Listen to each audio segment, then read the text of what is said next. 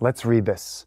A game requires rolling a 6-sided colored cube multiple times. This cube has 6 different colored sides ranging from red all the way to yellow. And then we're rolling the cube twice. Look how many outcomes there would be.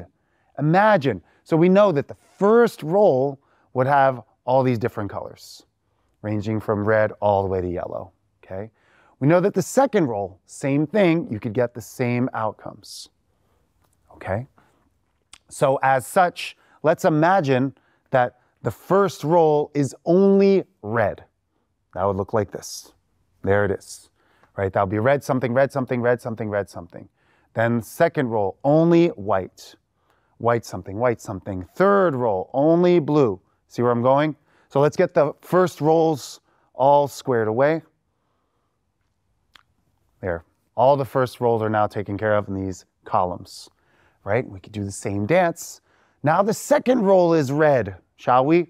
Second roll red. So be whatever red, whatever red, whatever red, and so forth and so forth.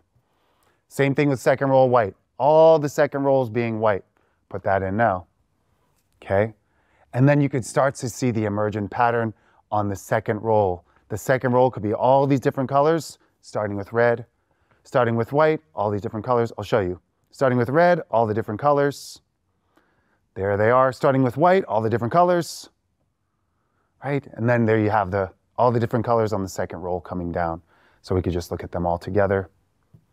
And there are all the outcomes. How special is that, right? Really organized. That's why arrays are so helpful. And something really cool, if you noticed the same colors, do you see where they are? Red, red, white, white, and so forth. They're on the diagonal. You're totally invited to look for really fun patterns in this regard, but where they show up. And if you see patterns, you might be doing something right. Okay, give it a try now, friends.